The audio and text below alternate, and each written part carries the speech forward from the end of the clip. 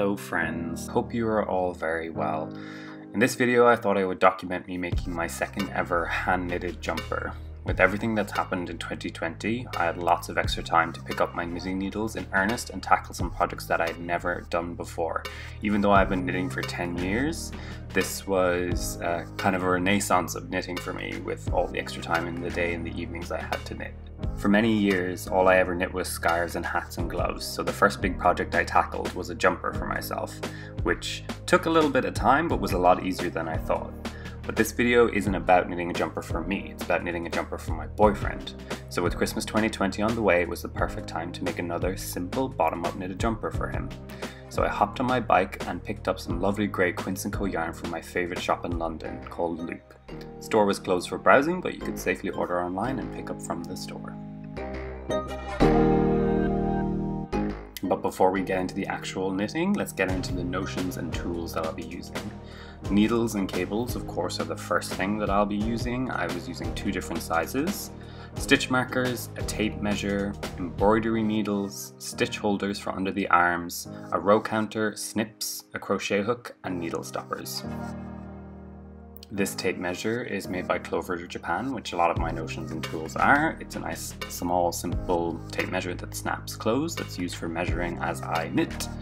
My embroidery needles or darning needles, these are nice chunky thick ones used for weaving in ends and Kitchener stitching the armholes at the end, also by Clover, and come in a nice little case.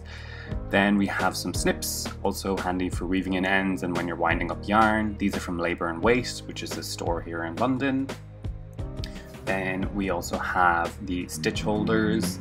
This is the first time I'll be using these in a project. Before I would use waste yarn just to hold the stitches for under the sleeves, but this time I was trying out these lovely stitch holders. A crochet hook, super handy and important for when you drop stitches. Even after all my years of knitting, it still happens. As I mentioned, I'm knitting this jumper with some Quince & Co yarn called Lark, which is a worsted weight yarn.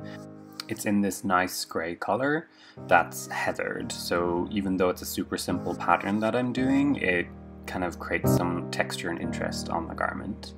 I'll be using 8 skeins of this yarn, which is a decent amount. It's standard, I'd say, for a man's jumper. And as you can see here in this clip, I'm just about to start winding one of the skeins into a ball so I can knit from it. I don't have a swift and ball winder to do this faster and easier into nice neat cakes, so what I do is just drape the skein over the back of a chair and then wind it up by hand. Every knitter has the horror story of when they started knitting and tried to knit directly from the unwrapped skein of yarn, and I have my own, which was when I was first making a shawl for the first time, a triangular shawl, and I thought I could just unwrap the skein and then just start knitting away, and within a couple of rows I had this awful tangled mess that I spent hours detangling. So now I have learned my lesson and yeah, back at the chair, wind it up by hand. It's quite a long and tedious process, but I try to do a couple of balls at a time. So let me just speed this up for you, and while I speed through this, let me tell you about the pattern I'm using. It's actually something I found 10 years ago when I first started knitting, which is a sweater making class on YouTube from Knitpicks, which is a brand of yarn, and it's like a workshop that takes you through knitting a seamless bottom-up raglan style sweater or jumper, and that's what I'll be following. I'll drop a link in the box for you to see. It's a great pattern because it's kind of a schematic in how to make a standard jumper, so once you kind of finish and accomplish this jumper, you will be able to knit more complicated patterns right after that. So this jumper is made in 4 parts. You knit the 2 sleeves, the body, and then you join them all together and knit the shoulders and the neckline. Here you can see me working on one of the sleeves. This is also where I do most of my knitting, spend most of my knitting time. Just relaxing on the couch, watching something on TV. I can watch something fairly detailed, nothing with subtitles, but since this jumper is all stockinette, all knit stitch, I can just blast through it, knitting away. It's quite relaxing, quite meditative, so I really enjoy working on it like this.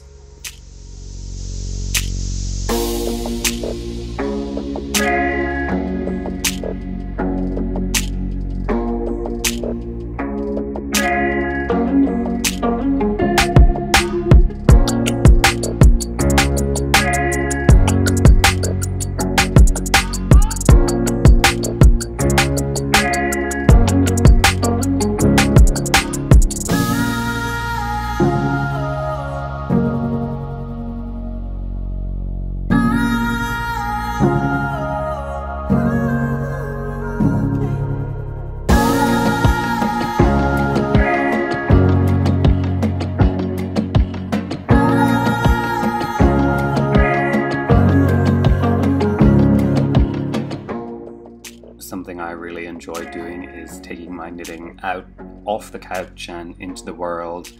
There's not a lot of places you can go right now, especially in winter. You can't really knit on a park bench, but I did have the opportunity to go to my local coffee shop and knit and sit in the corner with my boyfriend and just relax and enjoy the process. And yes, I did say that my boyfriend was here with me in this coffee shop, so he does know that I am knitting a jumper for him for Christmas. One of the infamous things about knitting a jumper for a partner is that there's a curse that if you make them a jumper, you're destined to break up before or near the time that it's done.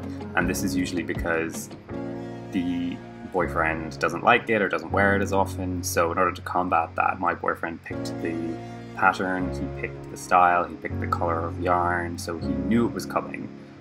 Plus, we live in a studio flat here in London, so there was no way for me to hide it from him unless I wanted to sit in the bathroom and knit on the toilet the whole time, so we didn't want to do that. But here I am back on the couch, and you can see at this point I'll have completed the 2 sleeves and I'll have started on the body.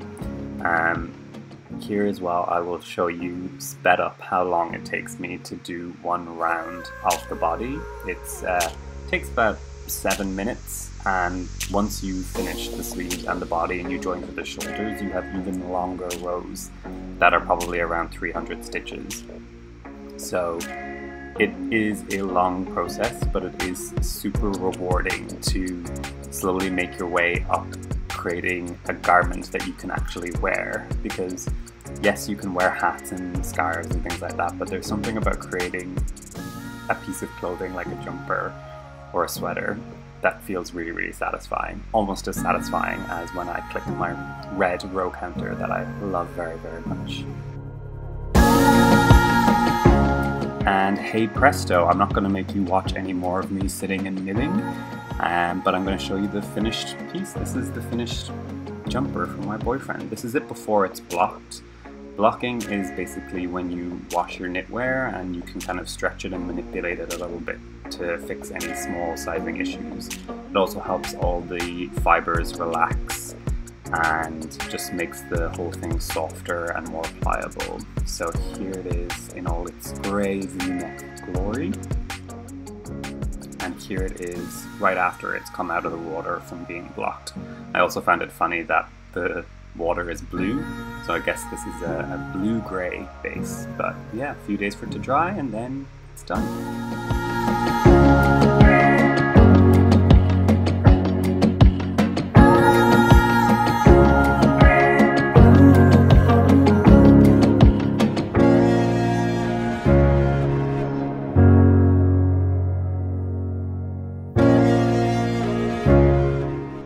Hope you like the finished product. I'm so happy with it, really pleased with it, and my boyfriend is too. So thank you so much for watching, and if you want to see some other knitted content, let me know. If any questions, hit me up too.